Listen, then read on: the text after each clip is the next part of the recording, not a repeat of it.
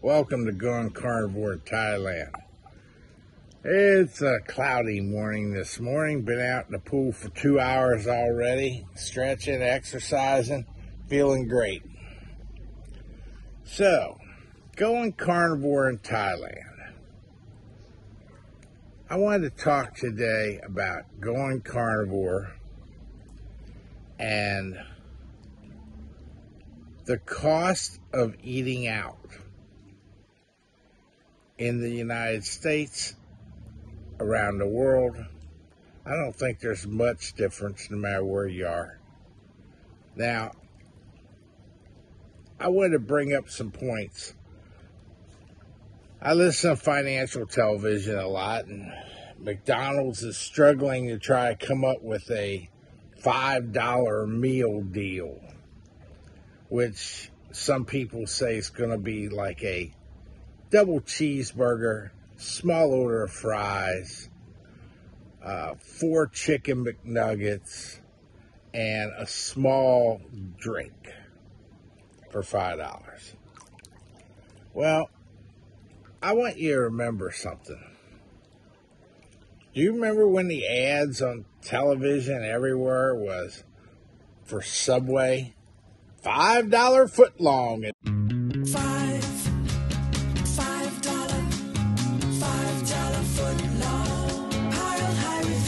They're back. Any footlong is a $5 footlong when you buy 2 for a limited time. Subway, eat fresh. It's Subway. They show the people getting their big old footlong filled with teriyaki chicken and all the veggies and on the fresh baked bread. It's lunchtime. Stop what you're doing and head to Subway. Because right now you can get the Subway footlong sub of the day for just $6. A different featured footlong every day of the week, like the sweet onion chicken teriyaki on Monday and the Italian BMT on Thursday.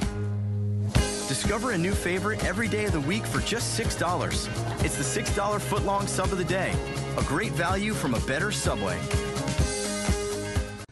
$5 footlong at Subway. Now they're advertising, sometimes on the NASCAR races. Subway, get your 6-inch sub for $6.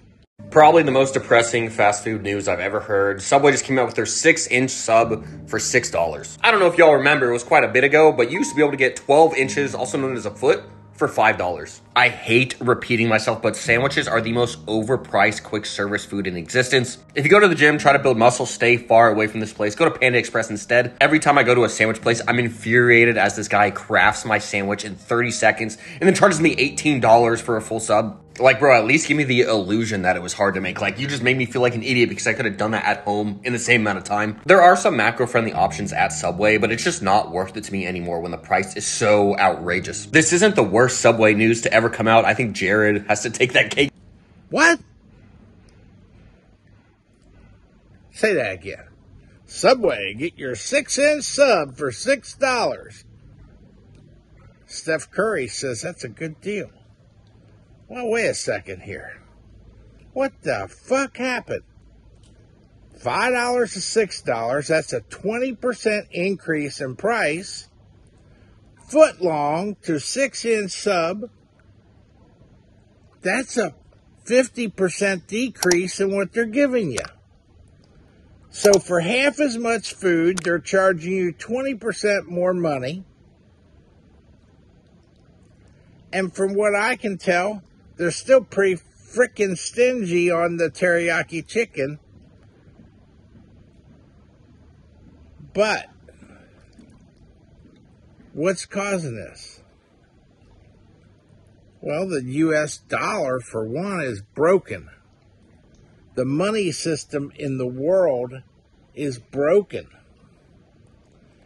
And the best thing that you can do is be very careful how you're spending your fiat currency, whether you're in Thailand or whether you're in the United States, and what you're buying for it.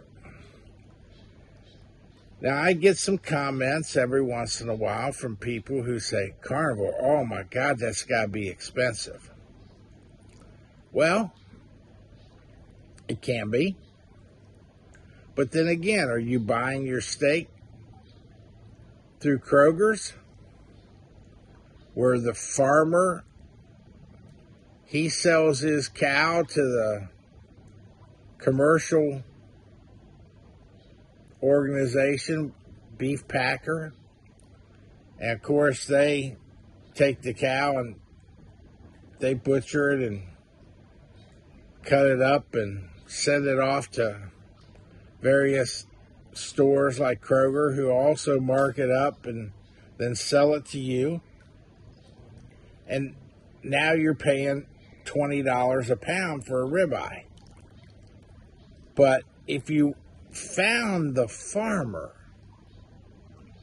living somewhere near you and you saw that this guy had cows just out in the pasture, that you were driving down the street somewhere and you just see some cows in the pasture, why not pull that car over and figure out where the house is next to the pasture or where the barn is, see if you can find some people around, and say, I notice you're raising this beef here and it's eating grass.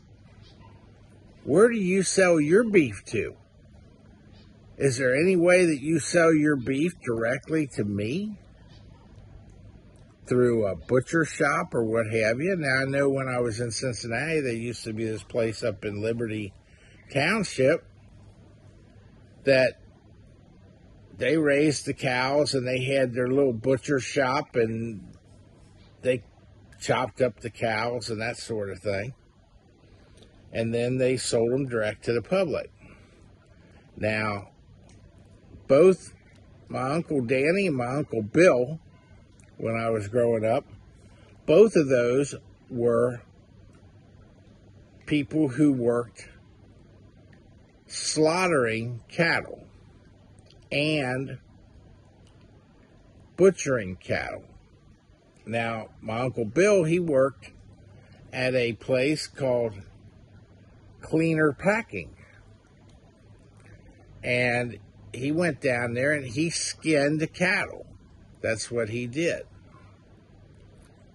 Now, my Uncle Danny, though, he used to have this big truck and trailer.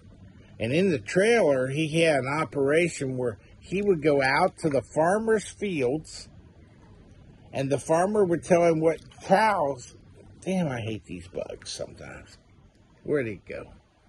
He'd go out to the farmer's field and the farmer would say, I want these 5 cows butchered. And they would butcher these 5 cows. Anybody see that little bug wherever he is before he bites me? Anyway, he would select the cows, pull them into the trailer, kill them, skin them, treat the hide with salt and that sort of stuff, and then give the hide to the farmer most of the time.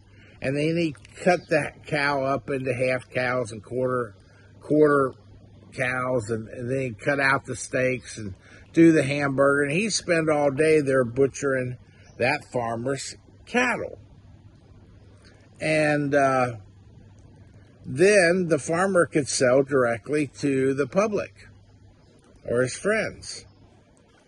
And that's not as prevalent today as it was 100 years ago, but it still exists.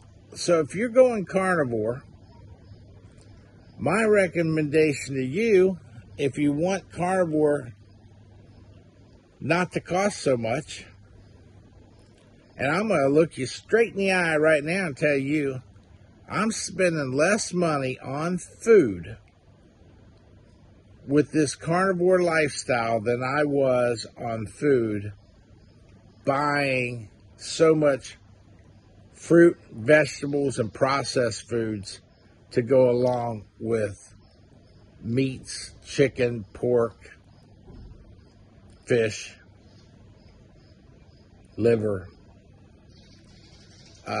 When you add up, because remember, you were still buying pizzas, you were still buying beef, you still ate some chicken, you still ate pork, But on top of that, you had chicken with mashed potatoes and gravy and yellow corn, or chicken with baked beans and mashed potatoes and gravy.